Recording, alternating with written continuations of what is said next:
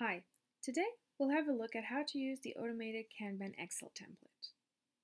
First, let's go into the Team Members page. This is one of the 3 set of pages that will allow you to visualize your task's progress and overall situation. Here, you can enter as many team member names as you want. Let's add a new one that we'll call Mark Zuckerberg. Great. Now we'll go to the Projects page. This is where we list the projects that we'll attach our tasks to. Let's create a new project called Demo Project. Perfect. Now let's move on to the final and most important input page, the Task page. This table will allow you to create and modify tasks. We'll go through the process of adding a new task together. We'll call our new task Demo Task.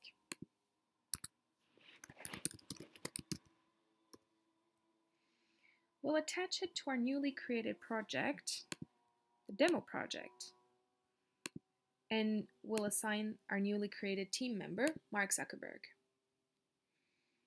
Great.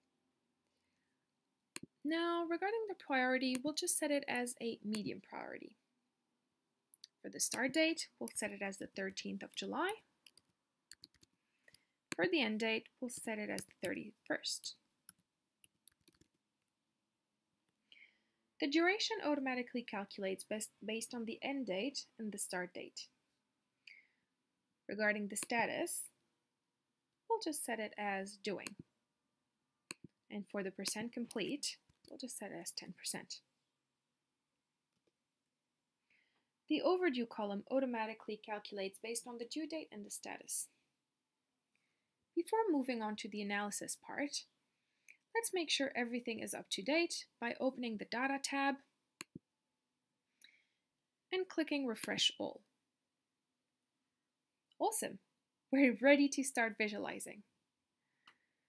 Let's go to the core of this tool, the Kanban board. You will notice that all our tasks are grouped by status and all display the task name, the person it is assigned to, and the due date.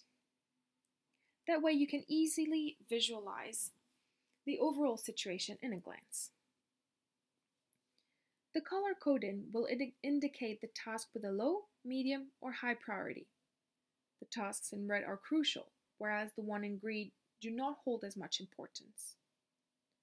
Finally, a little flag in the task card will indicate if the task is overdue or not. If you check in the top right corner, there are 3 slicers that allow you to filter the Kanban board and view only specific tasks by team member, project, or overdue. Let's look at the task under our newly created team member, Mark Zuckerberg. We immediately see the task we just created. As you can see, it is under the doing status, and the orange flag indicates that it is a medium priority task. As I said, we can also choose to filter by project,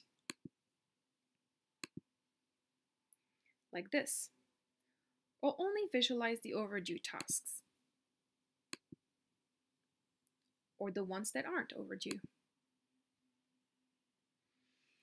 Now, let's go to the dashboard.